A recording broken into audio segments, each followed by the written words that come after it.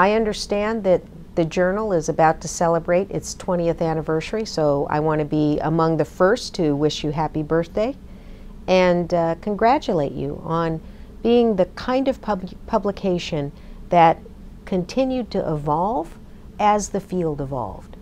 This is a very complex area, managed care, and as we have seen over the last 20 years, it has changed tremendously. So congratulations to you for helping all of us in the field stay with it. Managed care is continuing to evolve, and I think what we really need is for it to continue to take into account the triple aim.